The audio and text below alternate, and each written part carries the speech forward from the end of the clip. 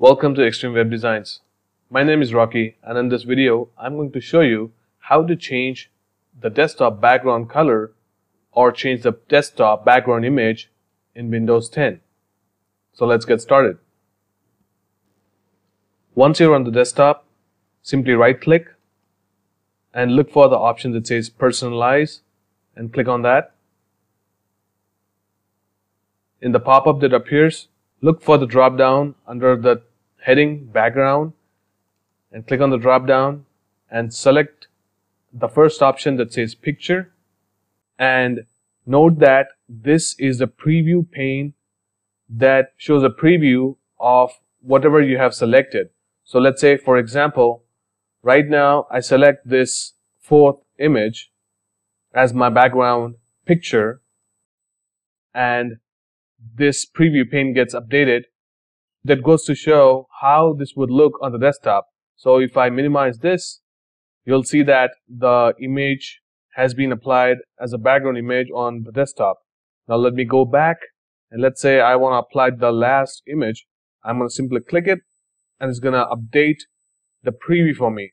So the use of this preview is that I don't have to minimize this and then look at the desktop to get a feel of how it's going to look like. I can just simply take a look at this preview pane, and based on what I see, I can decide whether I like it or not. So that's the only functionality of this preview pane. So that's one way of updating images. You can select whatever image you like. But let's say you don't like any of these images and you would like to upload a new image. You can do so by simply clicking on the browse button over here and select the image wherever it's located. In my case, it's on the desktop, so I'm going to click that. I'm going to select the picture of this lion and then click on the choose picture. And as you can see, the preview has been updated, which means my desktop should show the image of a lion as the desktop background. So let's minimize and see. And yes, it sure did update the background image. So let's go back. So basically, that's how you update the background image. So there are a couple of things for you to remember. So whenever you're working with images, under the choose a fit option, make sure that you select the fill as the value. If you select some other option from the drop-down box other than fill, you may not find it very suitable. For example, if I select fit, you can see that it doesn't fit the entire screen, rather it fits in the center of the screen. And then stretch kind of like stretches the image, thereby disturbing its quality.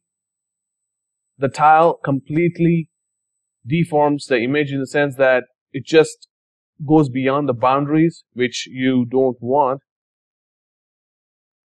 The center just centers the image in the center of the screen.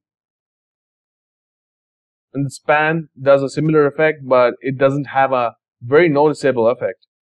So I would suggest that you leave it at the first option, that is fill.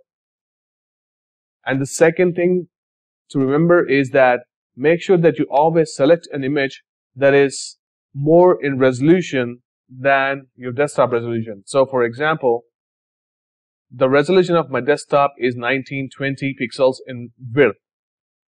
Let's check the properties of this image by right-clicking on it and selecting the properties value. And then in the pop-up, click on details. And when we check the dimensions of the image, it's 3509 by 2190. So selecting a bigger image always assures that you get the best of the image when you set it as the background for your desktop. Okay, so that takes care of setting a background image. Now let's look at setting a solid color.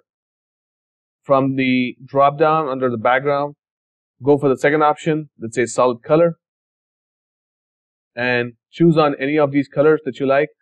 And as you can see here, the preview is also updating. I selected red. Let's see how the desktop is going to look.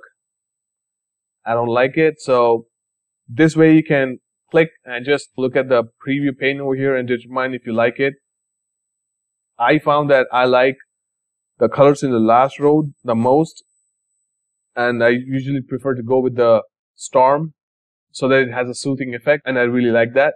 But if you want to apply a custom color, you can just simply click on this plus button here, and you can choose any color by dragging the white circle over here to any color of your choice, and then adjusting the slider over here so that you can clearly see the variation in the color, and then select the one that you like the most.